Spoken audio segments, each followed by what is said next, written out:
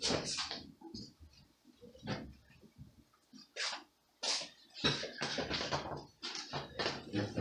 afternoon, YouTube. Beautiful day outside. I got some wood split and just had a nice visit with some neighbors, and ready to do the portion here. This is Bo, which means to go in. And that stems from Exodus 10:1, when it says going unto Pharaoh. As a partial overview, we had the plague of locusts, we had the plague of darkness, we have the Passover, we have the plague of firstborn death, the trip to Canaan begins, and then the consecration of the firstborn Hebrews. So, you know, I was just thinking, I think too much probably, but Exodus 12:37. And the children of Israel journeyed from Ramses to Succoth, about 600,000 on foot that were men besides children. As I understand, that 600,000 is men. So, as I understand, the rabbis think there was about 2 million people there, including children, and maybe even more with the Egyptians that went along with them. So anyhow, I was pondering on the state of the Hebrews' psyche as they begin their journey to Canaan.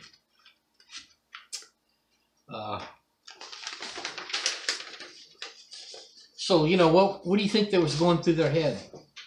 Well, I think on one hand is elation. You know, they were getting out of Egypt, right? Out of bondage. Elohim had triumphed over the Egyptians and their gods 10 times, and that culminated in the death of the firstborn Egyptians and their animals. And Elohim was back, although it was the people that really left through sin. But so they were feeling elation. On the other hand, they're probably having angst, you know, over the future. You know, they knew they were going to Canaan, but they're going to new territory they'd never been before, and probably wondering what was going to happen to them. And then they come out against the Reed Sea, and the rabbis say, you know, people were even thinking about suicide, because they're like, what did we come here for? We should have went up north through the wilderness. That, you know, the Father was going to show his strength over his creation, to include, you know, the Egyptians, and to build faith in the Hebrews. And maybe they were just feeling, you know, confusion. Elohim had disappeared, their view, a couple hundred years ago, and now here he was. You know, would he stay with them? All throughout the Tanakh, you know, the people are a little bit, they have a lot of anxiety about, is Elohim really with them or not? And it's probably a good thing. And then they were probably, you know, they're probably feeling fear also. Fear of the Egyptians. You know, would the Egyptians follow them? You know, if they were caught, would they be executed? And, you know, throughout the Tanakh, or throughout the Torah, there were always a few naysayers. Oh, we should have stayed in Egypt with the leeks and the melons. So, but, you know, in Sunday school class, or wherever, the Hebrews' anxiety and behavior is often somewhat, these are my words, insensitively and callously portrayed hypocritically as a lack of faith. And it was a lack of faith. I mean, if people were following the Father's perfect will, they would have known he was going to take care of them. But, you know, we're people, we're humans, we have our insecurities because of sin. But the Father did the plagues to build up the faith of the Hebrews, as well as to demonstrate, you know, the worthlessness of the Egyptians' gods. But so we can read about them, and if it wasn't to apply to our life, why would we bother to read about them? So what is going on our side? You know, as followers of the Most High, there's some stuff going on in this country. National Democratic Socialists have taken over the House of Representatives, and you know that's what Nazi stands for, is National Socialist. We have an unpayable national debt, almost 22 million, and maybe another 22 million if you've been following the professor from Michigan who found a lot of misappropriated money. We've killed 41 million unborn in this country alone. We have exported our savage butchery to other countries. In the 60s, and this trend started long before the 60s, but I'm gonna put a stake in there. It was in the 60s. It was free love. Then it was acceptance of homosexuality, and now it's transgenderism. The number of males who say they are really a female trapped in a male body has doubled in the past 7 years. We are confusing our school children. Instead of counseling our children when they get infected with this disease, they are catered to. How can anyone send their how can anyone send their children to a government school? Beyond me. Do we think Yahweh's going to spare this country? Is Donald Trump riding in on a white horse and he's going to right all the wrongs? And I'm beating the same drum that I always beat here, but if you talk to the average evangelical or Christian, they say Jesus is going to save them, and they mean eternally and from any discomfort on this planet, and most don't even follow the news.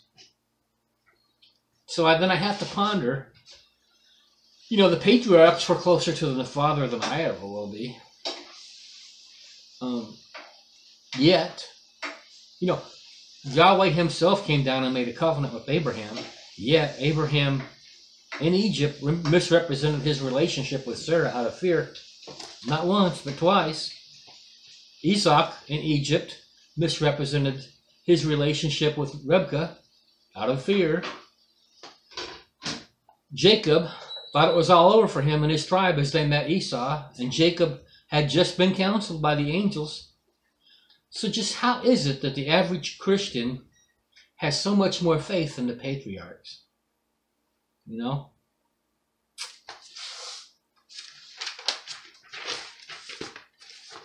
Jesus is going to take care of it. So my conclusion is the faith that the vast majority in this country have is not based on Scripture. You know, I probably said this before, but the Hebrew word for faith is Strong's 530, and it's emunah, and it means that you believe in something so strong that your behavior has changed. And a lot of these people, there's no behavioral change. I'm not talking about being perfect, but a lot of people, in my opinion, who say they have faith don't. So, what do we need to do? I mean, on a corporate level, I need to pray for our people, by the people in this country, and the people in this world, for Deuteronomy 31:3 to come to pass.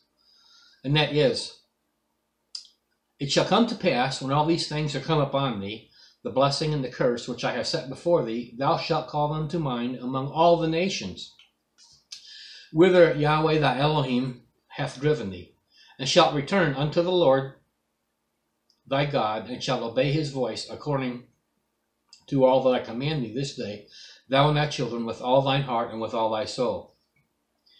That then Yahweh thy Elohim will turn thy captivity and have compassion upon thee, and will return and gather thee from all the nations, whither the Lord thy Elohim hath scattered thee.